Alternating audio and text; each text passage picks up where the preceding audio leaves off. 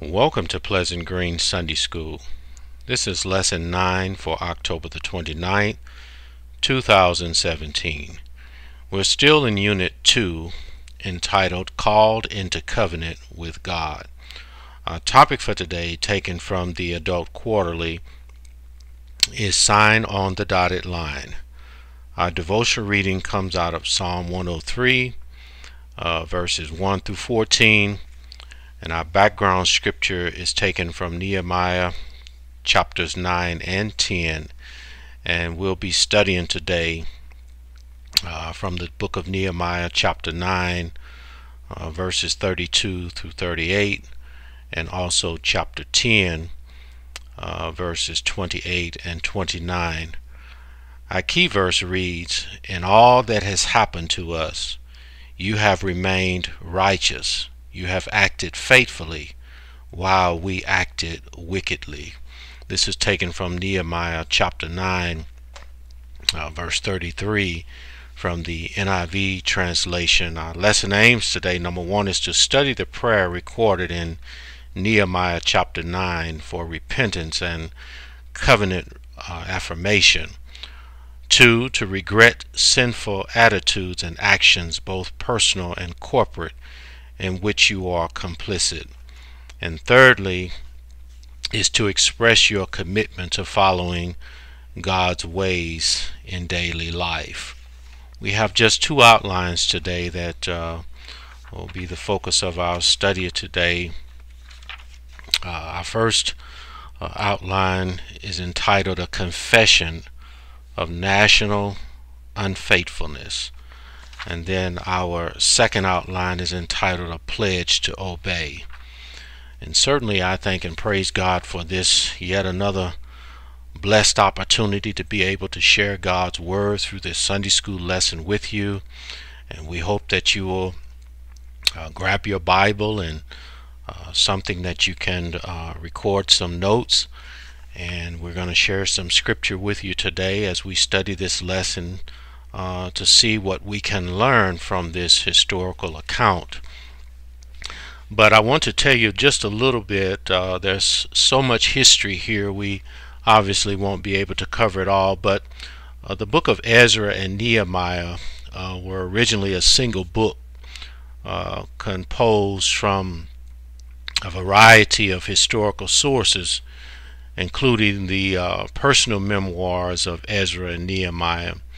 So according to Jewish tradition, Ezra was responsible for compiling these sources into their current form. So he would be, in that context, the author of this writing. But our biblical context for this lesson, taken from the quarterly, as God had promised following the prophesied number of years of captivity or the exile, the remnant of the nation of Israel was permitted to return to Palestine by a decree of Cyrus. Zerubbabel led a feeble remnant back to their home, where they laid the foundation for the temple in 536 BC. Ezra, a learned scribe versed in the law of Moses, followed in 458 BC and restored the law and religious worship. So 14 years later, in 444 BC, Nehemiah led a company of Jews back and succeeded in restoring the walls of Jerusalem and civil authority. And during his ministry, a national revival occurred as a result of the reading and explanation of the law. You can find this in Nehemiah chapter 8. And then the Word of God had a tremendous impact on the restoration community. It pointed the people to their sin, led them to worship, and gave them great joy. All of this you can find in Nehemiah chapter 8. And we hope that you will go back and read Nehemiah chapters 8, 9, and 10. And also, if you can study the book of Ezra and Nehemiah together, since they were contemporaries. That would be awesome for you to be able to get the full scope of what we are studying today, and you will find that some of the same material that is recorded in Ezra is also recorded in the book of Nehemiah. But a little bit more of this historical account I want to share with you today. God's people in the northern kingdom of Israel had been conquered by the Assyrians in 722 BC. To the south, the kingdom of Judah fell to Babylon in 586 BC, but the time of captivity in Babylon that followed was not a period in grammatical terms as though it marked the end of God's people. It was a comma, a pause during which God disciplined his wayward people with the intent to bring them back home. And just a little bit more, there were 3 return trips to Judah after Cyrus's decree. You can find this back over in Isaiah chapter 44 verse 24, and also in the 45th chapter of the book of Isaiah, verse 1 and 2. Just verse 1, and then 2nd Chronicles chapter 36 verses 22 and 23. But the first return trip was in 538 BC, led by Zerubbabel and Sheshbazzar and Jeshua. So about 50,000 made the trip. You can see this back over in the book of Ezra, chapters 1 through chapter 6. The second journey came about 458 BC when Ezra traveled to Judah. You can see this in Ezra chapter 8. And so the reason he went back was to provide some needed spiritual guidance. You can see this in Ezra chapter 7, verses 6 through 10. And then the third journey was led by Nehemiah in 444 BC. We know that Nehemiah was the cupbearer for the king of Persia when he learned the distressing news that the walls of Jerusalem still lay in ruins. You can see that back over in the first chapter of the book of Nehemiah. And that was nearly 100 years after the first return to Judah. And so Nehemiah felt compelled to rectify this situation personally so the city could properly defend itself from attack. And so thanks to Nehemiah's steady, courageous, and prayerful leadership, the wall was completed in less than 2 months. That's back over in Nehemiah chapter 6 verse 15. So Nehemiah, working with Ezra, understood that while protecting the city physically was vital, maintaining the spiritual defenses of the people was even more critical. I want you to pin that. We know about the physical wall that the children of Israel subsequently built, but the spiritual part of this, Israel needed work. They needed spiritual defense for the people. It says here was even more critical. As we study this lesson today, I want to give you a word that I want you to think about as we go through Nehemiah chapter 9 verse 32 through 38 and chapter 10 verse 28-29. The word is retrospect. This lesson is all about looking back. If you take into account all of the prayer that is given in Nehemiah chapter 9, we come to in our study today in the printed text, the conclusion, if you will, the summary of this entire prayer. But the entire chapter, the 9th chapter of Nehemiah, deals with retrospect. It deals with what God has done, what the faithfulness of God with his people, and the disobedience of Israel to keep their part and this caused them, as we read earlier, to fall into enemy hands. And so as we get into this lesson today, in this first outline, a confession of national unfaithfulness, a confession of national unfaithfulness.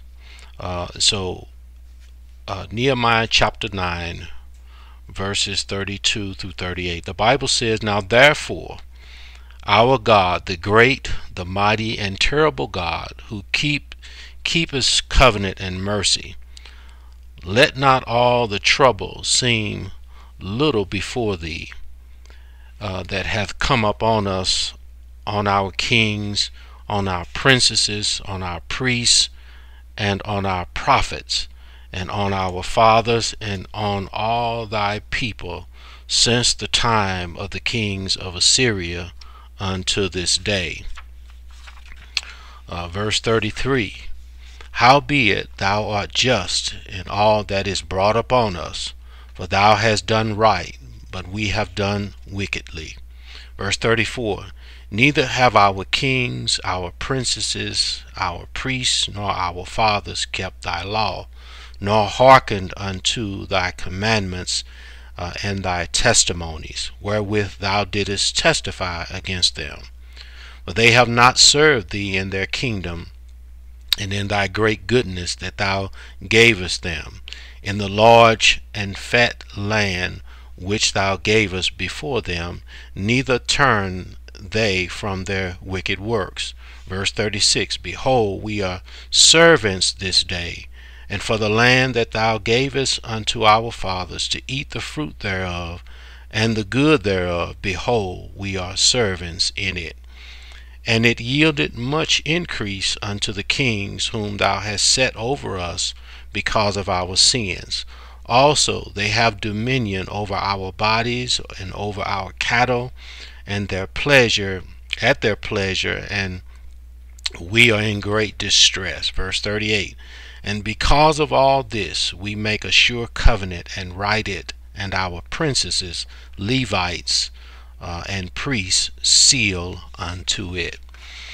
There's quite a bit to unpack here, but as we deal with the confession of national unfaithfulness, let's understand that Israel is already in a covenant with God.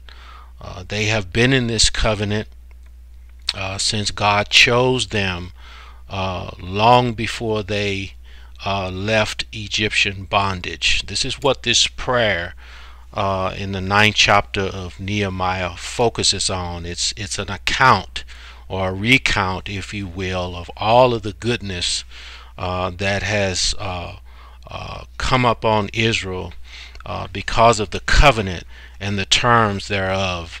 And so God had blessed them tremendously. But as we look at this Babylonian campaign, where the Babylonians under King Nebuchadnezzar conquered Jerusalem and took them into captivity, now we're looking at post-exile activities. We're looking at the fact that they have completed the 70 years of captivity, just as the Lord had prophesied that would come upon them.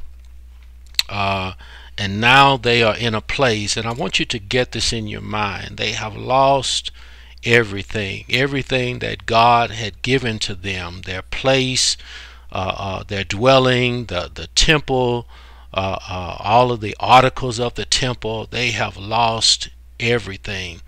The city is laid waste.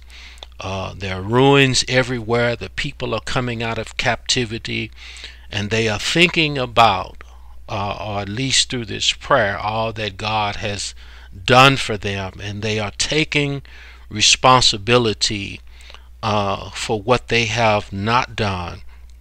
And so, as the text tells us today, therefore, so which means we have to go back. God has kept his covenant, his part. He has had mercy on them. And what they're asking God to do in this prayer is, let not all the trouble seem little before them, before thee. And so what they are literally saying to God is that we know what you have done for us in the past, and their hope and expectation even through this prayer is that God would do it for them again, that he would come to their aid, that he would see the distress of his people, that he would reproduce, if you will, his faithfulness at this time where they are at their lowest point. So because of God's faithfulness to Israel, is a repeated theme in this prayer of confessed sin. Historically, they had been devastated by rebellion and sin, but when they repented, and God delivered them. So although they continued to sin, the remnant confessed that his great mercy, God did not utterly destroy, nor did he abandon them. You could see that in Nehemiah chapter 9 verse 31. So following the summary of the relationship between God and his people, the Levites appealed to God to take note of the hardships Israel had experienced from the days of the kings of Assyria until today. So what does that mean for us today? Do we look back? Do we recount the fact that God has been, when you read this prayer, it is a very lengthy prayer, and there's a lot of details in the 9th chapter of the book of Nehemiah. It fully discloses everything that God has done, and his efforts, and his mercies upon mercies, and grace upon grace, and I could just see myself in this text, that God has been good to me as far back as I can go in my memory. God was there, but I did not always keep the commandments. None of us have, even individually, or rather we speak corporately, but what we are depending on is the faithfulness of God, and we have to do what the children of Israel or Judah at this time respectively are doing. They are going back, and they are reflecting, and they are looking at where they have fallen short. And we're going to share some things a little bit later that will help us understand. But what Judah did, they acknowledged their disobedience of their political and religious leaders. They acknowledged the fact they didn't walk upright before God, but they were enjoying the blessings in the land God had given them. But now they were slaves in the land. That's what it means, that they were servants. They were literally slaves in the land of their heritage. They were unable to enjoy it, but subject to the whims of the king of Persia. So based on God's past goodness to the nation, they asked him for a new beginning and made a solemn covenant to obey his law and do his will. Have we ever asked God for a new beginning, for a do-over?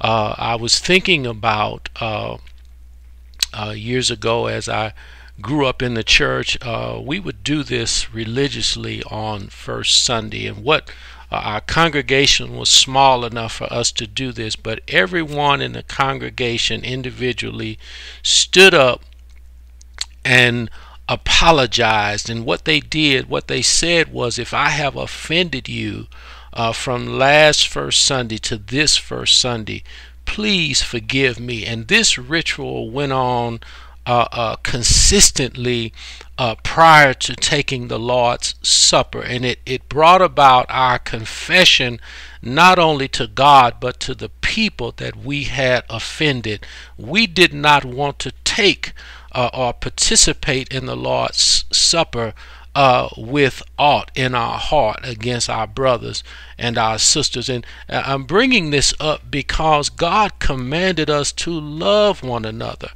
This is a part of the law. We are to love the Lord our God with all our heart, all our soul, all of our strength, and our neighbors. We have to love them as well. But what we do today on First Sunday, we are told from 1 Corinthians chapter 11 to let a man examine himself. So what would we be looking for? We would have to know the law. And that's what Judah had failed to do. They had failed to uphold their part of the Mosaic law, and now it has caused them to go into captivity. For 70 years they have come out of captivity, and now they have to go back and get that law, the Mosaic law that they had put aside, that they did not want to obey, and now they have to start putting into place the actual component of doing what the Lord had told them to do. So there's a question here in the commentary: what can we learn from Israel's action? When God calls us into a covenant relationship with Him, He expects submissive obedience. And all of us that say we are of the body of Christ, we are in a covenant relationship with Jesus Christ. We are in a covenant relationship with God through Jesus Christ. And so we accept the terms of that covenant. How did we get saved is a part of that covenant. Jesus dying on the cross and shedding His blood, it's a part of that covenant.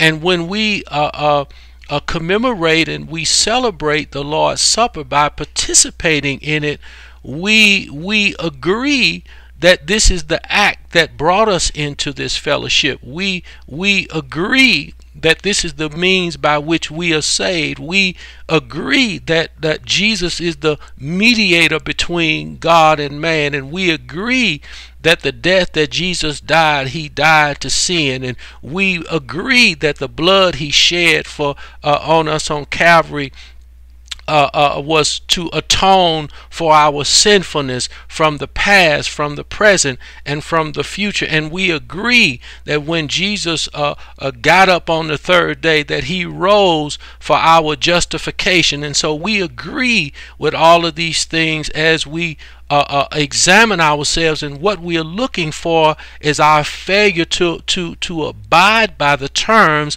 of the body and the blood of Jesus Christ. And so we need time to be able to reflect. And as I was studying this lesson, I was thinking about one of the things that keeps us, as the question is asked here in the quarterly, what are some barriers that prevent confession of sin among the members of the community of faith? And that's what I said earlier. We fail to appreciate the body and the blood of Jesus Christ. And some of those barriers can be our pride. Some of those barriers can be our unconfessed sin, that we haven't done anything. And it is a huge problem in the body of Christ today. And it was a problem with the nation of Israel when the Lord would send prophets and His servants to them time and time again to warn them. They did not heed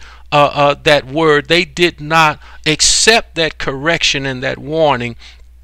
And so I was thinking about the Lord talking to Ezekiel in the 3rd chapter and telling him that the nation of Israel would not listen to him because it would not listen to their God. And so they were hard-headed and they were stiff-necked. And so these things become barriers, and it prevents us from confessing. When we believe that we are not guilty of anything, then we make God out to be a liar, as the first epistle of John chapter 1 tells us. If any man say he does not have a fault, he is a lie, and the truth is not in him. And so what we need to do is take a look at ourselves in the mirror of the Word of God and see if we have fallen short, and then we have to confess. Our mouth has to open up and ask for forgiveness of these things to restore the brokenness of the fellowship between you and God. And this is what the nation of Israel, Judah respectively,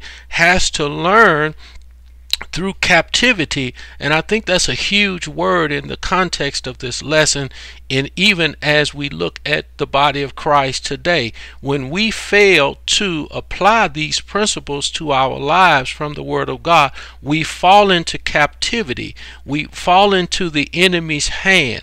And so this is what has happened to Judah, but they have come out, and thank God for the 9th chapter of Nehemiah. This is what God wants to hear. God wants us to pray, and someone took it upon themselves in the 9th chapter of Nehemiah to say, God, we are guilty. We know that you've been good to us. We know that you brought us out with a mighty and an outstretched arm. We know that our clothes didn't wear out and our shoes didn't wear out, and you kept all of the diseases from us, and you shielded us from all of our enemies. Lord, we know it was you, but we have not acted as we should. I think that is huge. And so some things you just can't deny. There's no getting around the fact that God has been good and is good. There's no way to get around the fact that God has been better to us than we have been to ourselves. I hope that you're getting this. I hope that you are writing this down, and I hope that you are going to go back and look at this awesome prayer in the 9th chapter of the book of Nehemiah, and I hope that it humbles you in a way. It certainly has that effect upon me, and I just thank God that we have an opportunity now to look at the laws of God, and we have a requirements to obey God, whether we are talking about the Old Testament or the New Testament. So the second outline, a pledge to obey. This is taken from Nehemiah chapter 10 verses 28 and 29. And so I'm going to read this from the NIV translation. The rest of the people, priests, Levites, gatekeepers, musicians, temple servants, and all who separated themselves from the neighboring peoples for the sake of the law of God, together with their wives and all their sons and daughters who are able to understand. Verse 29 says, all these now join their fellow Israelites, the nobles, and bind themselves with a curse and an oath to follow the law of God given through Moses, the servant of God, and to obey carefully all the commands, the regulations, and decrees of the law of the Lord our God, or of the Lord our Lord, But back over in Deuteronomy, read this at your leisure. Deuteronomy chapters 27 and 28. In the law were blessings for obedience. Also in the law were curses for their disobedience. So all of this was already in play, if you will. It was already in the law. It was nothing that they could have added. It was already there. God had already said. That's the reason why they ended up in captivity, is because that was under that indictment of disobedience that the enemy would come upon you. You should really read that, because Moses told the children of Israel how they would be blessed, and he also told them how they would be cursed.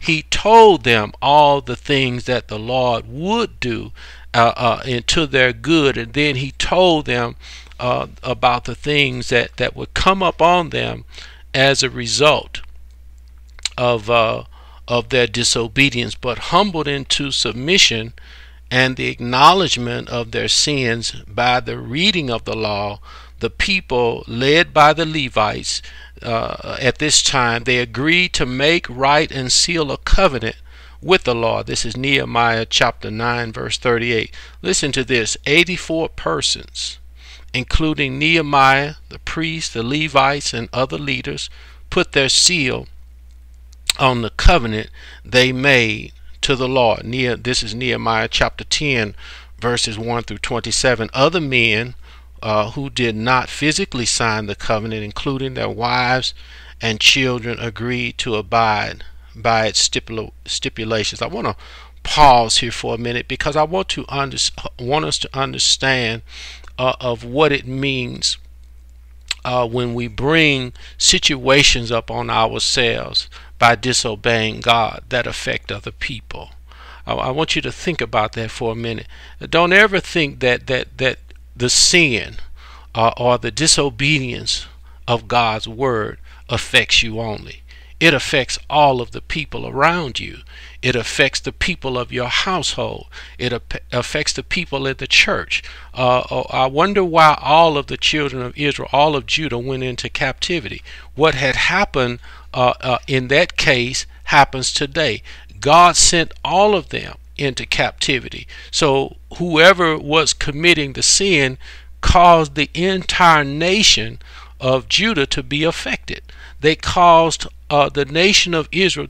Think about their children, think about their wives, think about their servants, think about their animals, think about the temple, the place of worship. All of these things were easy pickings, if you will, for the enemy. And some of them died. Some of them died by the edge of the sword. Some of them died by famine. Some of them were caused to stumble and fall. So this type of disobedience, when God entered the covenant with Israel, he entered into it with them as a nation. And I want you to remember that. They were all in it together. What affected one affected all. And that's how it is today. When we decide not to obey God, we cause conditions to come upon those whom we love. If you think that a son, if you will, if I can use this example, if a son commits a crime and he gets arrested and he becomes incarcerated, don't you know that affects the entire family? Don't you know that affects his mother, his father, his sisters, his brothers, his children? That situation affects the whole household. And so as a spiritual application to this, when we let the devil in, he is not limited to the room where we allowed him to come in. Satan's intent is to run the house. Satan's intent is to run the entire house. Satan, his intent is to affect everyone in the house. And so what will help us qualify this is Genesis chapter 3. So he got into that garden situation through the wife to the husband, and it affected the whole garden situation. So that's how it is, and that's what is happening here. But thank God, this remnant that have come out of captivity were now obligating themselves to obey all of God's commandment under the threat of a curse if they failed to do so. The remnant agreed to separate themselves from those around them and unite to obey God's law. Sacrifices are huge in the body of Christ. We have to separate ourselves, consecrate, if you will, ourselves from things that don't pertain to what we believe and what we ascribe to as Christians. And this is a huge problem for us today. We're not going to have time to get into it, but consecration is on the table. And that's what Judah has done here. And also, it is both challenging and convicting to us today when we see the result of the word just being read, explained, and understood. So how often is the word read, taught, and preached in our presence, and we are moved to obey it in immediately without discussion or debate? That's a good question.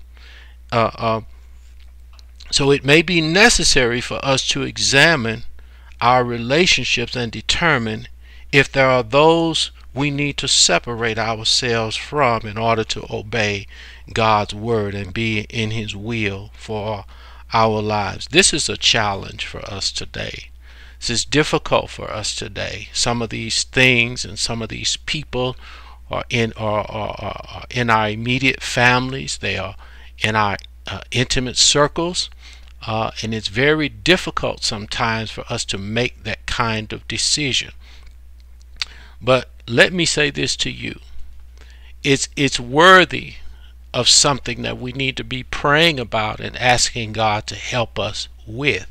If it is causing us problems in our relationship with God, if it's causing us to get into situations that we should not be, we need to be praying about that and asking God to help us in these situations. But the nation Judah at this time knew it was necessary for them to consecrate themselves and get back to what they had left, if you will, and get back to obeying God's word is the point I want to make. But the question is asked here: what are some specific ways to demonstrate our commitment to God, both individually and collectively, in response to his faithfulness to us?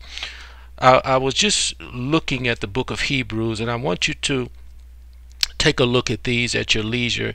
In Hebrews chapter 5, I want you to look at particularly verses 12 through 14, and then I want you to continue on to Hebrews chapter 6, verses 1 through 8.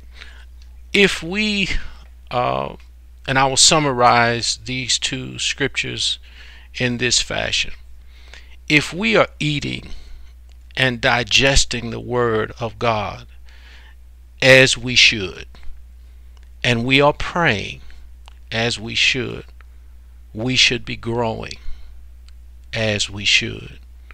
We should be moving ahead in doctrine, in fellowship.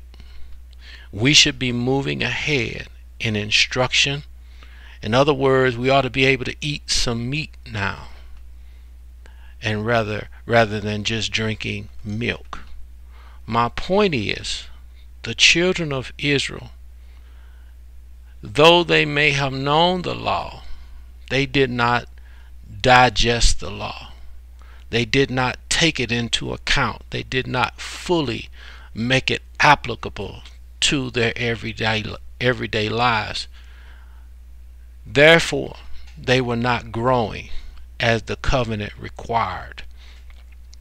What I mean by that is that if you go back to the Exodus, and if you go back to the instructions that God gave Israel prior to entering the promised land, if we go back to Ezra, and if we go back to Nehemiah, and we take these two books into account, the nation of Israel should have grown in the laws of God, that they should have been an example to the environment or to the nations or to the world where God had dispossessed the Canaanite nation and gave it to his people. Israel was told, don't serve the gods that they serve, don't intermarry with them, don't take their sons, don't take their daughters, but be an example. That's how you know you're growing in the knowledge of the truth. When someone wants to serve the God that you serve, wants to be in fellowship with the God that you are in fellowship with, when we can be the type of evangelists, when we can be the kind of witnesses, as Jesus says to his disciples in Acts chapter 1, you will be my witness. That's the intent.